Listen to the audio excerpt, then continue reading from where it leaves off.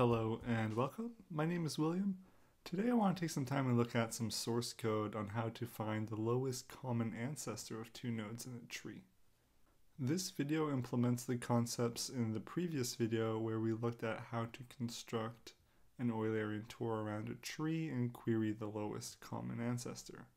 If you haven't already watched the explanation video, make sure to go and give that a listen and come back.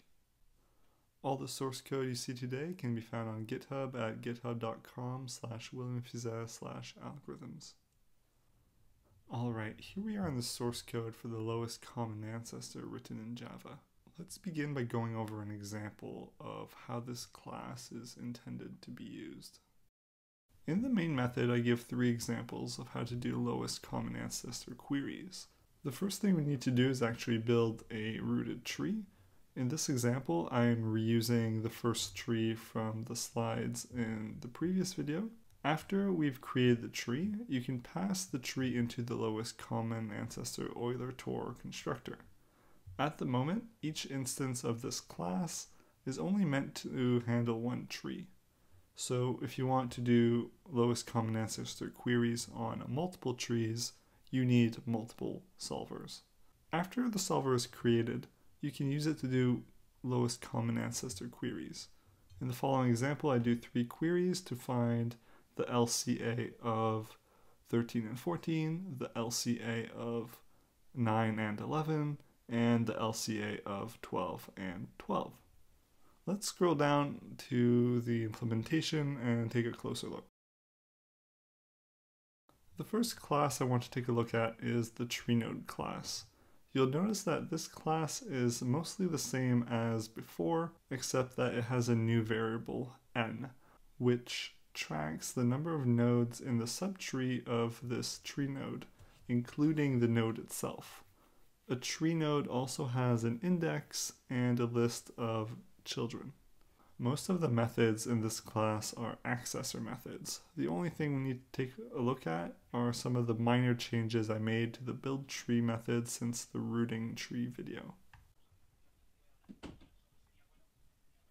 In the build tree method, you'll notice that I'm now counting the number of nodes in the subtree of the current node.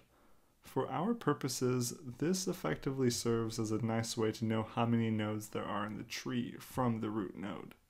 Moving on, I want to talk about some of the instance variables in this class. The first is n, the number of nodes in the tree, which is followed by the tour index variable, which tracks the index of where we are in the Eulerian tour as we traverse the tree. The node depth and the node order arrays are populated during the Eulerian tour. They serve to track the depth of each node and a pointer to each node for each index position in the Eulerian tour. The last map helps keep track of the last occurrence of a node in the Eulerian tour. And finally is the min sparse table class to do range minimum queries. When creating an instance of the LCA solver, you need to provide the root node of the tree you want to do lowest common ancestor queries for. From the root node, assign n to be the number of nodes in the tree and call the setup method. The setup function is responsible for allocating memory and constructing the Eulerian tour. Begin by allocating memory for our 3 arrays, node order, node depth, and last. Then do a depth first search on the tree to construct the Eulerian tour. After this, create a sparse table using the node depth array, which was populated during the Eulerian tour. The depth first search method is the one that actually performs the Eulerian tour. As parameters, it tracks the current node and the node depth. When the current node becomes null, we know that we have reached our base case and can return. Otherwise, visit the current node and iterate over all its children recursively. The inner visit function call ensures that after visiting a subtree, that we revisit the current node. This is essential to get the desired Eulerian tour effect and to traverse the tree as expected. The visit function itself is responsible for populating the arrays associated with the Eulerian tour. In particular, this function will update the nodes array to keep track of pointer to the current node, and it will also update the depth array to track the current depth. And it will also update the inverse mapping to the Eulerian-Tor index. So a lot of things going on in the visit function.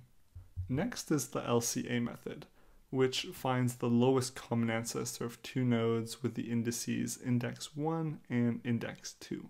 The first thing we want to do is look inside our last map and find the indices in the Eulerian-Tor associated with index 1 and index 2. From these values, we can extract a left and a right endpoint. To make sure that the left endpoint always appears before the right endpoint, take the min and the max of the indices. After we know the left and the right endpoints, simply do a range minimum query to find the index of the minimum element in the range L to R. We can do this using the sparse table we created in the setup method. And lastly, return the tree node object for the lowest common ancestor found in the nodes array. Below is an implementation of a min sparse table, but I'm not going to cover that in this video since I have a dedicated video on sparse tables in my data structure series. If you're interested in that, I'll make sure to leave a link below.